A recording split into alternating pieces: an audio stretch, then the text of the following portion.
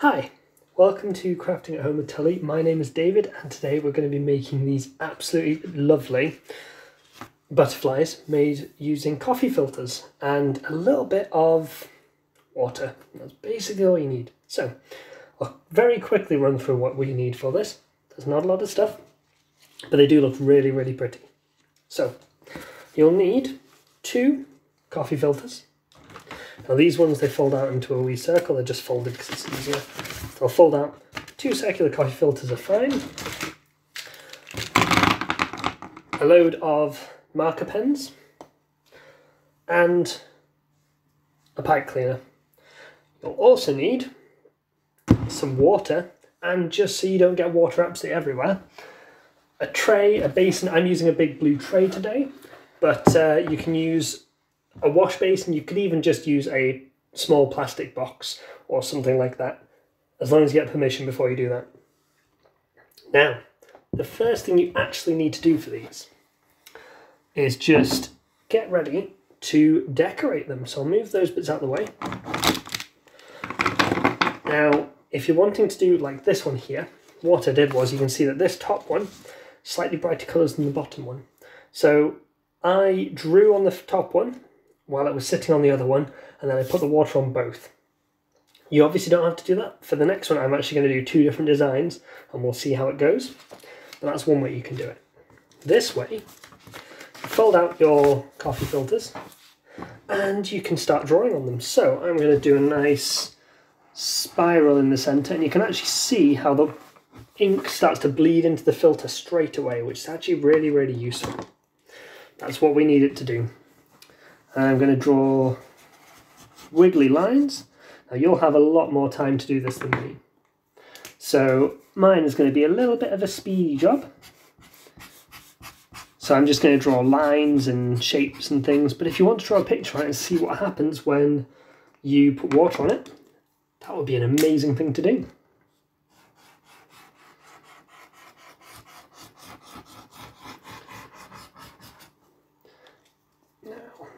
We'll do a few more bits on this one and then I'll get on to the other one, because I don't want you to have to spend all your time watching me colour in.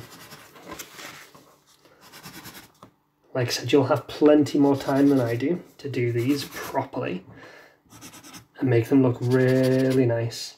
But do make sure when you're doing it, use quite a few colours and fill in as many gaps as you can, because when the ink starts to spread using the water, it'll spread out from those points and you'll get a really nice like marbly effect in it, or like a tie-dye effect, and it's actually really cool. I'm going to fill in these gaps with a bit of red. And I think I've got a little bit of yellow that I can put in the middle where there's a little bit of a gap.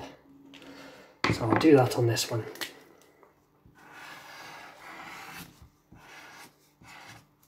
There we go. So I'll just pop this to one side and I will quickly do my second filter. So I'll do something similar because it's easy enough to do various shapes and stuff like that, but I'm going to start off with some orange in the middle this time. Do a really big spiral. And I'm going to do a red spiral inside that as well. And hopefully when the water goes on this, I'll get a nice patterned effect with those 2 colours mixing together. So I'm going to do big squiggly bits.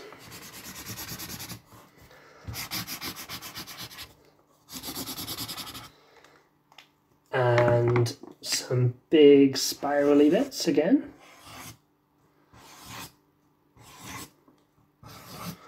Like I said, you will have way more time than I do to make this. I'm sure yours will be much more interesting, much more intricate.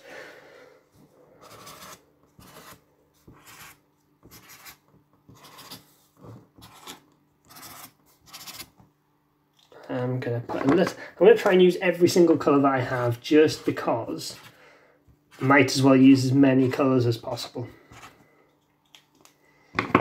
And I've got a few gaps on these bits, so they're going to get a little squiggle. And I think that is almost about right. Well, it's enough for now. I'm sure you will be making much more interesting ones than I am. Now the next thing to do for me, I need to grab my blue tray. So I'm going to just move this and pop the blue tray down. Just like that. It's ready to go. Now there's a few different ways you can do this. I'm going to pour the water over very, very carefully, but you can always use a dropper. You could use a straw, which I'll show you how to do in a minute. You can also use a spray bottle if you have one lying around that can be used for this. So if you're going to drop it on using a straw, I'll pop that out. I won't leave it in there because otherwise it will get covered in water. But all you need to do is put your finger over one end of the straw when it's in the water. So I'll put it in, put my finger over one end, and then I've got water in the straw, which is perfect for pouring out. And this is why it's a very good idea to have some sort of tray to do this over, because otherwise the water will get everywhere and I'll be in lots of trouble for getting water in everyone's houses. So you'll see that the colours are starting to merge a little bit already. And that's why the coffee filters are great for this, because it really spreads that water out.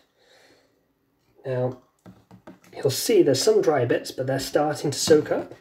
I'm just going to lift that up and flip it over just to get any extra bits of water. You'll see there's some water left in the bottom of here, so you can actually just kind of drag your filter through slightly.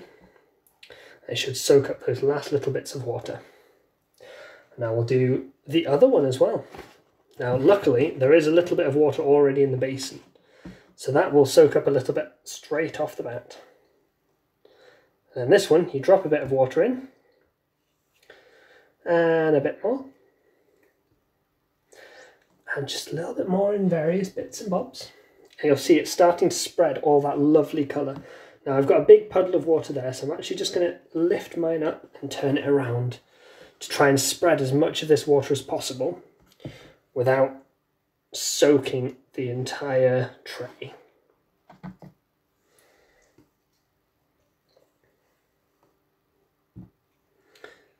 And when you're doing the last little bits, you can hold your thumb on, but you can make sure that the water is just at the end of your straw. And if you tap the filter will soak all that water out and it starts to soak in.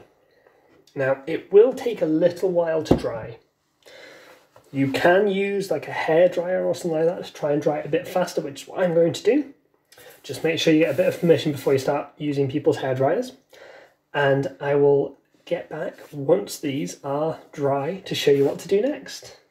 Okay, see you in a minute. Welcome back. So as you can see, I've dried both of my filters and they're ready to be made into butterfly wings. Now for this, I'm going to also need my bright pipe cleaner to be the antenna.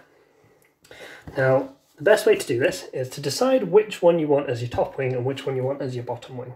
I think I'm going to use this one as my bottom wing and this one as my top wing. So if you grab your bottom wing first and just carefully gather it up, kind of fold it in on itself like you're making a fan. You'll see it starts to come with your fingers, it starts to bend and almost make a little wing shape.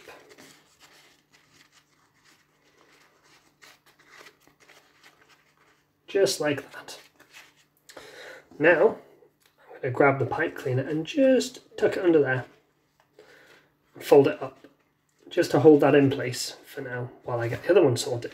It doesn't matter if it moves slightly because we'll be sorting that out in just a second. We'll do the same with the top wing. We'll fold it all the way up. And again, it'll curve into our fingers.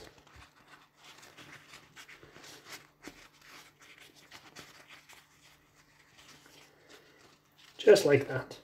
And this one slides in on top. And the best way to hold this is actually just to give it a little twist. So you hold both bits of the pipe cleaner together, twist them just two or three times, should do it.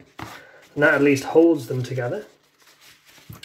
Then you can muddle the wings around just to make sure that they look right, just like that. There we go. And once they're muddled around, they're ready to be fixed in place. They're already like that. All you need to do now is to roll these. If you have a pencil nearby, you can always use that.